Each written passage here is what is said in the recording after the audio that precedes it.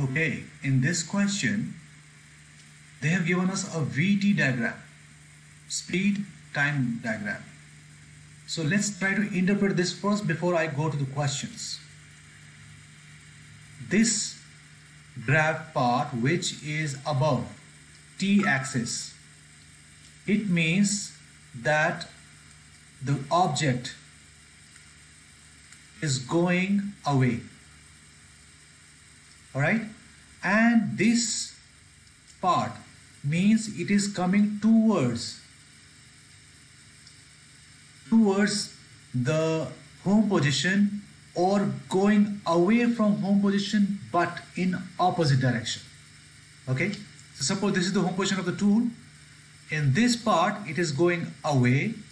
In this part it is either coming towards the home position or crossing it. We don't know, right? But there is some hint which gives us an information where is it reaching at this level.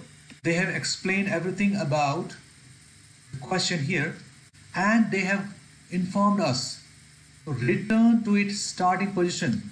So basically it is starting from here and ending at the same position here. So it is confirmed that in this particular part it is not going in the opposite direction. It is coming towards the home position from wherever it reached. So now let's start the question. The acceleration of the tool during first 2 seconds of the motion, that's what we have to find first. That is the first part. Okay, so acceleration we know is the gradient of VT graph. Yeah, this is a VT graph. That means we have to find the gradient of first 2 seconds. That's it. The gradient of this line, this tilted line. So we know gradient is rise over run. How much has it risen? It has risen 0.18 meters per second. And how much is the run? 2 seconds is the run.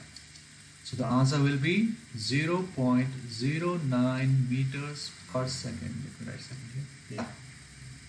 Now, part 2. The distance the tool traveled forward while cutting. So we know that this part which is above t-axis from 0 to 8 seconds is the positive forward direction. It is not coming, please keep in mind, it is not coming back at this position. It is still going away. Only thing is happening that its speed is decreasing. Okay, so we want to find distance. Distance is the area under the curve, and we will find the area of the trapezium. This trapezium we can see here. Trapezium's area is what? First parallel line. The first parallel line is this one, yeah, which is from 2 to 6, which is 4 seconds. Second parallel line is from 0 to 8 seconds. So this is 8 seconds, right? First parallel line is 4 seconds.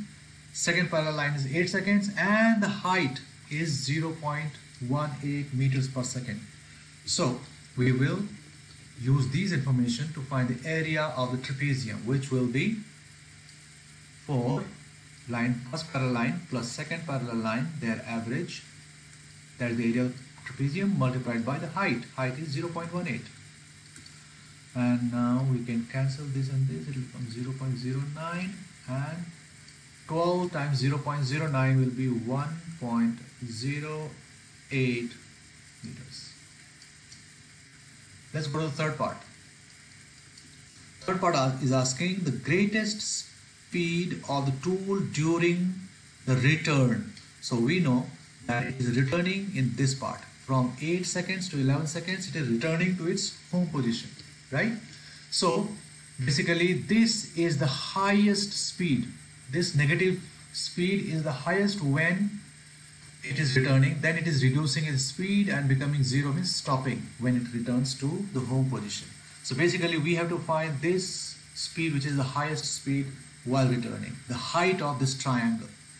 Since we are starting and ending at the same position, that means whatever 1.08 meters we went forward, same 1.08 meters we came backwards and came to the home position again.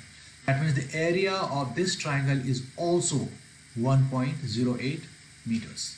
So 1.08 is the area which is equal to the area of the triangle. Area of the triangle is half times base.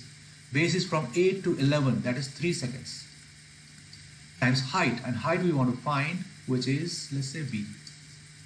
Yeah, that is the speed we want. So we'll cross multiply now. So 1.08 times 2 and divided by 3, this 3 will come down, equal to speed, and 0.36. Answer is 0.72 meters per second.